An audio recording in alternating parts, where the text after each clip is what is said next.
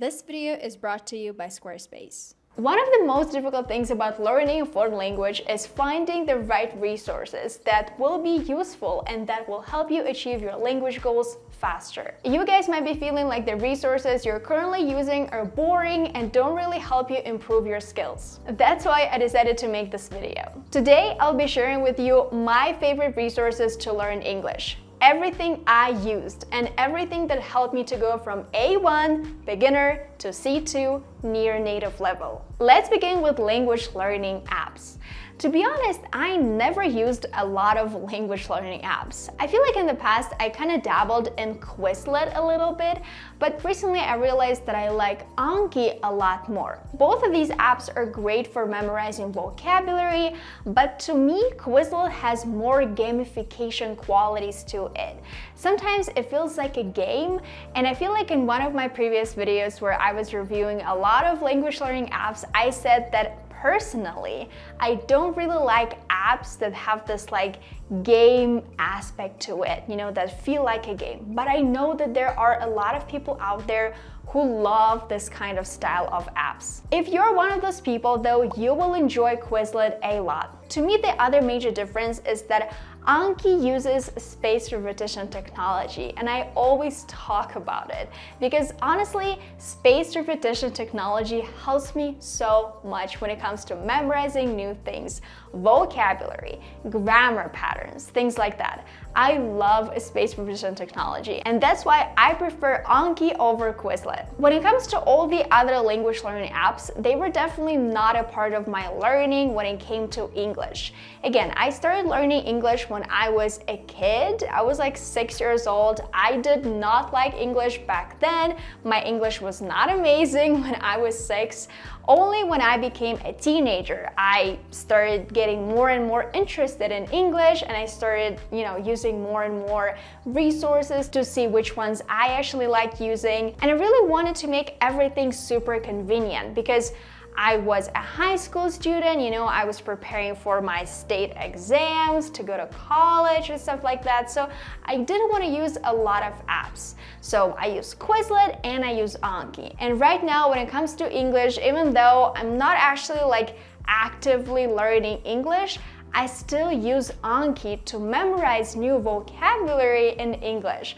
For example, I heard a new phrasal verb, or maybe I was reading a book and there was a cool phrase, a cool expression, and I was like, I want to learn it. For example, a few days ago, I was reading a book and there was a very cool expression, a newly minted doctor.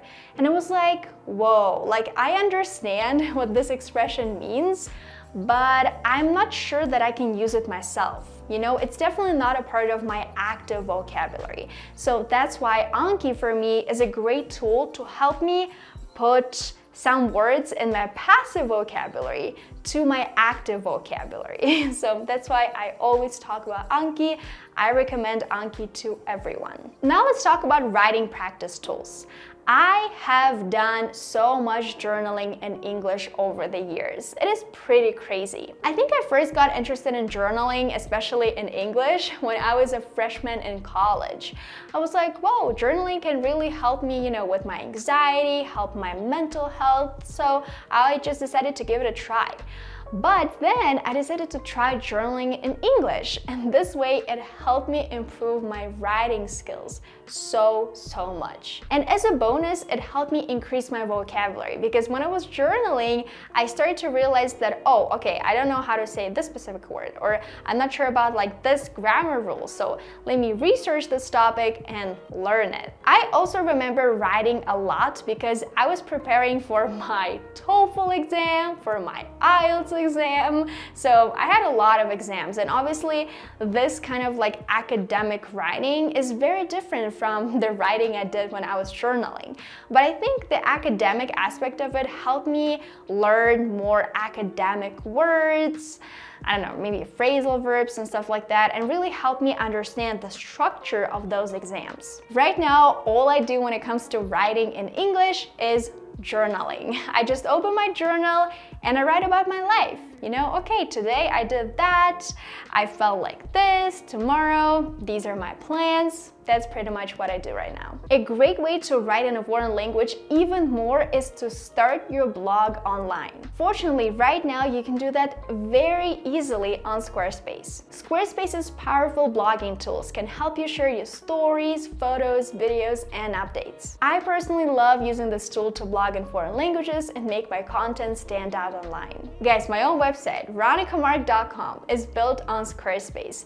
And honestly, I created this website myself in just a few hours. On Squarespace, you can choose from a variety of professional templates tailored to different purposes. You can customize the look, update content, and add features to suit your needs. As you can see, with just a few clicks, you can completely transform your website. Squarespace's fluid engine makes it simple for everyone to unleash their creativity. Just start with a top-notch template and easily customize every design detail using intuitive drag-and-drop technology for both desktop and mobile. As you can see, you can add pictures, videos, change fonts, and customize your website however you want. If you want to create your own website too, head to squarespace.com/Veronika to save 10% off your first purchase of a website or domain by using my code Veronika. Now let's move on to all the resources I used for listening and speaking. So the biggest listening resource for me was always YouTube. I remember when I was 14 years old, I discovered YouTube and that I could watch videos on YouTube in different languages because, to be honest, I don't know why, but before that I thought that I lived in Russia, so I could only watch videos in Russian. And then I realized that it was not actually the case and I could watch so many different videos in so many different languages, and I became obsessed. I really liked using YouTube for improving my speaking skills because I can find a video on any topic. I remember there was a time when I was only interested in vlogs. So I just started following a bunch of people who made vlogs on YouTube, and I watched every single one of their videos. I learned so many amazing words. I still remember that day when I learned the word loofah in English, and I was like, that's a loofah? Like, I literally have it in my bathroom and I never knew how to say it in English. And because of YouTube, I learned so many useful words. And after watching all of those videos, every single time I would go into my bathroom, into my bedroom, I would be like, ooh, I know how to say this word in English now. For speaking, I used italki, and also I had my own English teacher who I could practice speaking with. However, I have to make a note here and say that we did not speak that much, to be honest. Like, during my English classes, the place that helped me improve my speaking skills a lot was the speaking club that I joined.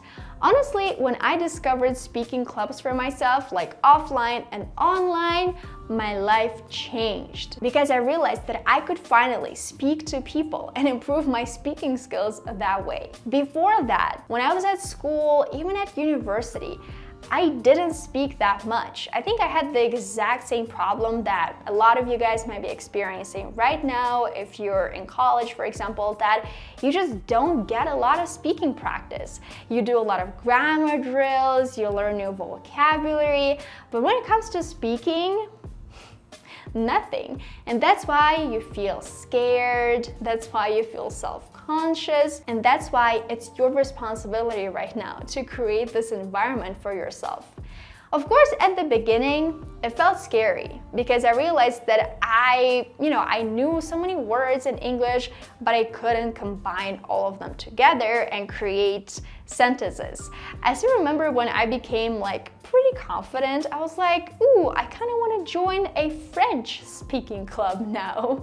Because I remember when I was in college, when I was in high school, I was kind of dabbling in French a little bit, but then in college I stopped practicing because I started learning Chinese and all of my attention, all of my energy went to that. But I remember joining my very first French speaking club, and it was great because it was a speaking club for beginners. And there are actually a lot of speaking clubs, especially online, that are great for your specific level. Like, don't feel scared that once you're gonna join a speaking club, everyone is gonna be super advanced there. Absolutely not. There are speaking clubs for intermediate students and even for beginners. Another thing that helped me boost my confidence is working on my pronunciation and working on my accent. I'm from Russia, and right now when I meet Americans, for example, and I talk to them, they could never tell that I am from Russia because I don't have this traditional Russian accent when I speak English. They can tell that I'm not a native speaker, absolutely yes, but it's always so interesting talking to native speakers and them being like, oh, where are you from? Like, I can't pinpoint you because you do sound like you're not a native speaker, but you don't have like a very specific accent to a very specific region. So where are you from? It's always so fun. Like, I love playing this guessing game with native speakers. But what helped me improve my accent, my pronunciation in English is subscribing to YouTube channels that talk about accent training. Again, I just went to YouTube and I started watching a bunch of videos on this topic, the American accent, because I wanted to improve my English and I wanted to sound more American. I can also recommend one book that I liked a lot and I used it and it was great. It's called Mastering the American Accent. I'm gonna leave the link to this book down in the description if you want to check it out, but I enjoyed using it so much. I have to say though, you have to be very responsible when you're using a book that is teaching you, a new accent, because obviously you have to listen to all the audio recordings. You can't just like read the rules and be like, yeah, I understand, like I know how to do it. And that's why I feel like right now I like YouTube a little bit more, because there are a lot of YouTubers out there, a lot of amazing teachers who are gonna show you, how to position your tongue, what to do with your teeth, like with your mouth, with your lips and stuff like that. So this way you can actually see everything and repeat after them. Another amazing resource that helped me a lot when I didn't know how to pronounce a specific word is using Forvo. Forvo is a great pronunciation dictionary. You can use it for a lot of different languages, not just English. You just type in the word, let's say loofah, and then you see how native speakers pronounce this word, and you can repeat after them. If you're interested in the American accent, you can just listen to those audio recordings. Now let's move on to reading materials. I feel like at one point when I was not a beginner anymore, but I was not quite at this intermediate stage, I decided to try reading books, just books in English. And you know what happened? I couldn't. They were way too hard for me. And I felt discouraged, I felt demotivated, I felt like, oh my God, it's so hard. Like, should I even read if it's that hard? But then I was like, okay, hold on, Veronika, just research this topic a little bit more. And I found out that I could start using graded readers, and I absolutely loved the experience. Again, just open Google and type in graded readers and then in your language. For example, graded readers in English, graded readers in French if you're learning French. And you're gonna find so many amazing books that are specific to your current level. The problem with reading books for native speakers, for example in English, is that of course there are gonna be a lot of words you're not gonna understand. And when it comes to input, this input is not gonna be comprehensible enough for you. So that's why on this channel, I started talking a lot about comprehensible input, meaning the input you can understand, the information you can understand. If you feel like you're reading a book and it's like 10 times more difficult than your current level is, then you have to scale down and choose a different book. Believe me, if you keep on learning this language, one day you'll be able to read the book that seems extremely hard for you right now. After graded readers, I transitioned to reading books for young adults because I felt like I loved them more than books for children, because I was not a child anymore. I was in college and I was like, I don't actually want to read books for kids, and I feel like that's a problem that a lot of adults experience. A lot of people say that, you know, just read books for kids, and I actually say it sometimes too. But the problem is, what if you don't like books for kids? Like, what do you do then? So I tried reading books for young adults and I enjoyed them so much. I still remember my very first series of books that I read in English, and that included like a lot of books. It was not just like one book or two books or three books. I think maybe like 5 or 6 books, like a whole series. I loved it so much. Was Miss Peregrine's Home for Peculiar Children. I absolutely love that book series. Oh my god, it was so interesting. I could not get enough of that story. Which proves the point that if you love the story, you are gonna love reading it in English or any other foreign language you're learning. Now let's talk about grammar and all the grammar books and resources I used. To be honest, here I can only recommend one book because that's the approach I'm using right now with Spanish. Just stick to one grammar book.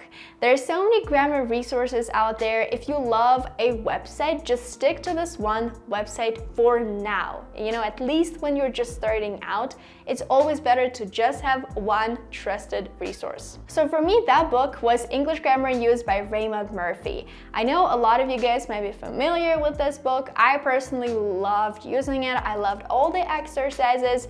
If you're watching this video and you feel like, oh my god, I have tried using this book, or my teacher gave me this book and I absolutely hated it, it is absolutely okay. It just means that you need to look more and find the resource, the grammar book, or the website that you personally love using. Again, all the links to all the resources I'm mentioning in this video will be down in my description, so you can check them out later. And now let's talk about this very important aspect of learning a new language, which is community and support. I think for me, when it came to support, I had amazing tutors, amazing teachers who were helping me along the way. However, sometimes there were moments when I felt like I needed more. I needed more information, or maybe more exercises, or maybe I couldn't quite understand a specific grammar rule, and that's why I always took responsibility over it. And I started searching and looking and trying to improve, because at the end of the day, I had the goal of learning English. Not my teacher, you know, not my college professor. It was my goal. It was my goal to improve my accent. It was my goal to start communicating with native speakers. No one created this goal for me. I created it for myself. So it was my responsibility to start doing something to actually achieve that goal. Sometimes it's hard to keep going when there are no good examples in front of you. So what I did in those moments was I started following people online, on YouTube, on Instagram. I started following people who learned English to a very good level, or people who were just starting out their journey and were sharing their journey with the world. Because this way I felt like I was not alone and that I had all of those examples in front of me. So if someone could do it and I wanted to do the exact same thing, I could do it too. They were sharing all the tips, the advice, the journey, how they did that. So all of that information was helping me achieve my goal. And their example was motivating me because I was looking up to those people and I was just thinking, whoa, like you're a great example for me. You're a great motivator, and thank you so much for making all of this content. Maybe it's actually something that motivated me to start my own YouTube channels, now plural, because I have 2 right now, because I wanted to share my journey online with the world too. And maybe some of you guys, I'm sure some of you guys are using all of my tips, all the advice, and all of this information is helping you too. So I think it's gonna be it for this video. If you liked it, don't forget to give it a thumbs up and subscribe to my YouTube channel. If you want to create your own website, don't forget to go to squarespace.com/Veronika. The link will be down in the description and in my pinned comment. If you're curious what micro habits help me learn English and achieve the level I have right now, check out this video next. And share your favorite English learning resources in the comments. I'll see you there.